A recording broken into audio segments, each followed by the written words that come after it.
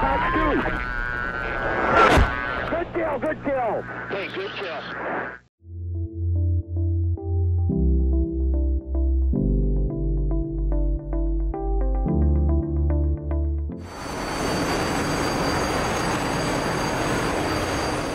Hey guys, welcome back to another video. A lot of comments talking about how they want to see the F-22 versus the J-20.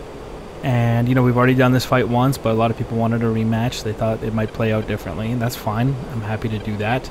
In an effort to keep this, you know, realistic, as realistic as possible, let's say. We have a Patriot site over here supporting the F-22. So if things get hairy, I can fall back to there, and the J-20 has the S-300 system who's going to support him as well.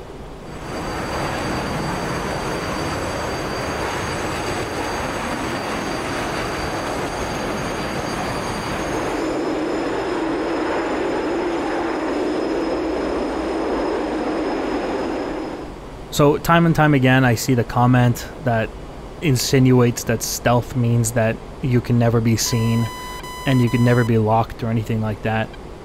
The fact is that stealth just means that you can be identified or seen later. It also maybe creates problems for targeting solutions and weapon solutions and things of that nature. It obviously does not mean that your aircraft is invisible entirely or that you can't be locked, right? Now, the situation here is such that even if the J-20 can see me, what's going to happen is... by the way, I don't see him on radar yet. If he does see me, he can fire his missile, and that's great. He might be able to, let's just pretend his radar can hold a lock the entire time. He can guide that PL-12 or PL-15, whatever he's going to shoot, all the way until pitbull, and that missile is going to go active, just like the AMRAAM would. And when it goes active... it's going to depend on its own seeker, which is really where I may be able to use the stealth in order to defeat the seeker of that missile. So really the missile technology is as important as the aircraft's technology when it comes to hitting something like an F-22. And vice versa, the F-22 is going to be depending very heavily on the AMRAAM seeker in order to find and kill the J-20. Still don't have this guy on radar, by the way. I'm scanning all the different altitudes here. Scanning low. I know he's off in front of me. I am getting the RWR spikes from him, but I don't see him. Oh, there he is. I wasn't looking out far enough. Hold on, I'll find him right here. There he is. Got him. At 16,000 feet. About 42 miles. And I'm going to go ahead and shoot a Fox 3 at him. There it goes.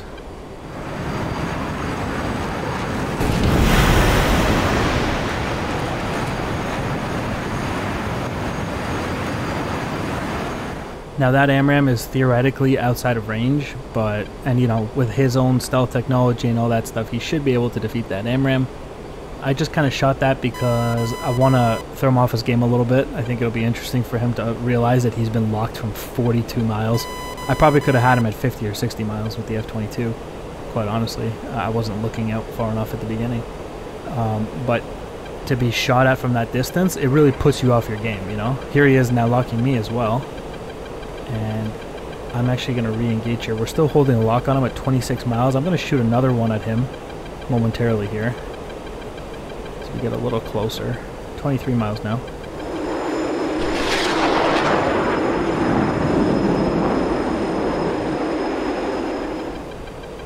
Okay, there's a Fox 3 from me, and he shot at me as well. We're going to defend here.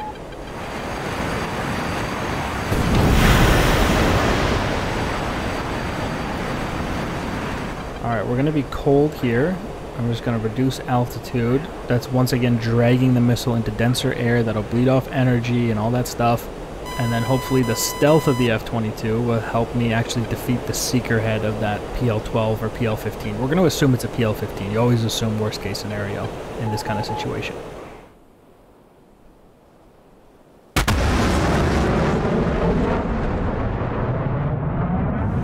Now, if you guys have noticed, we're actually flying the mirror camo for the F-22, or polished metal that they may have put on it. There's a lot of speculation as to what this is. It is a real thing. There is an F-22 out there that does have this coating on it. And there's a lot of, speculation as to what it is, and obviously it's all speculation. but I've heard some interesting theories that it's testing some sort of advanced infrared sensor, and even it's possible that it's working, that they are testing low-power laser systems and their targeting capabilities against a mirrored target, which is actually very interesting when you think of it.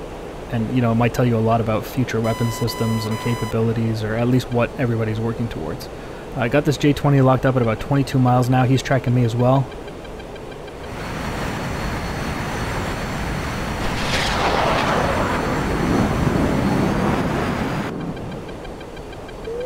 Okay, he shot at me, so Fox 3, and we'll defend here.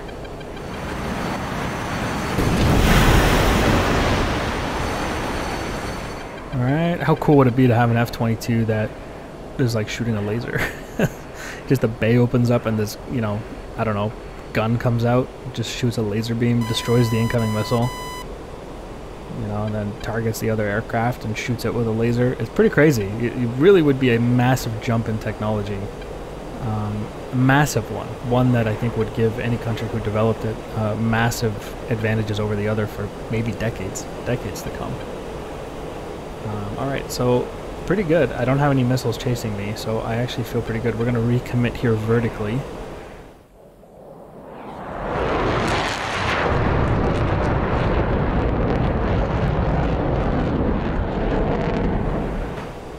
Recommitting vertically like this, it's going to allow me to convert my speed or kinetic energy into gravitational potential as we climb.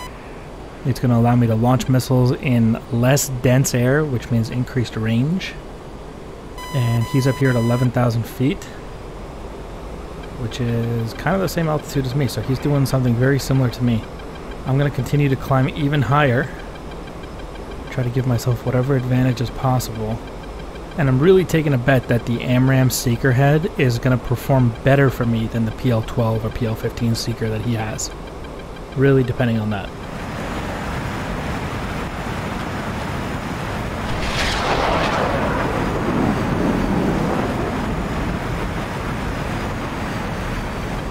Okay, Fox 3, and we'll defend, and it looks like he shot at me too.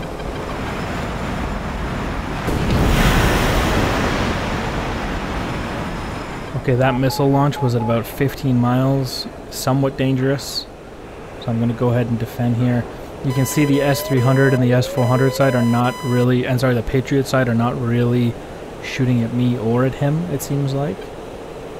The stealth from both aircraft is definitely reducing their capability to engage them.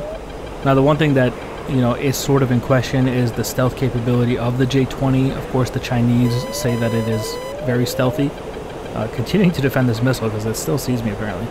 But it still sees me actually, wow. The Indians have said that they have found J-20s off their coast, they picked them up on radar. But again, picking up a stealth aircraft and using, you know, getting a targeting solution or a fire solution on it are two very different things. I'm gonna go ahead and recommit here.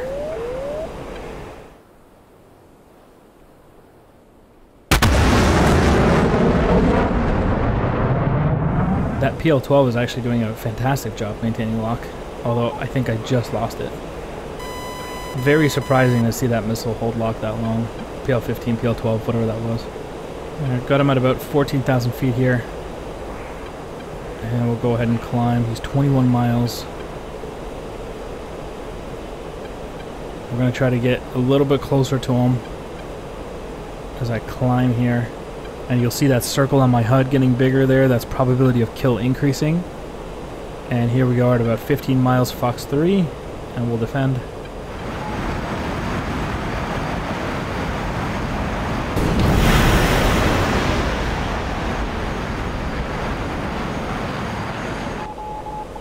We'll defend here, 13 miles. I need to get a little bit closer to him. I have one more AMRAAM remaining as we defend here. Now, if he shot at me, it didn't track at all. My RWR doesn't hear anything.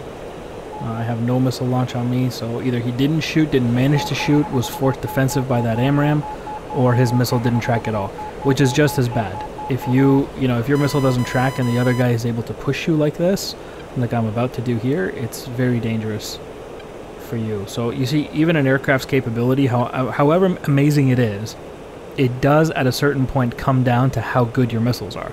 right? You could be the most advanced, I don't know, spaceship, but if your missile can't hit the other guy, you know, what good is that? I got him on radar here. He's flanking at 18 miles. And I'm gonna go ahead and push him. He looks like he's trying to hang around that island so he can maybe mask there if he needs to. But I think he's a little bit forward, and if you look on the radar you can see he's like pointed towards me. So he's about to come here. It's 12 miles out and he's nose hot, which means he's probably going to shoot a missile at me here. He's locking me at 10 miles. He shot at me. Fox 3 from me.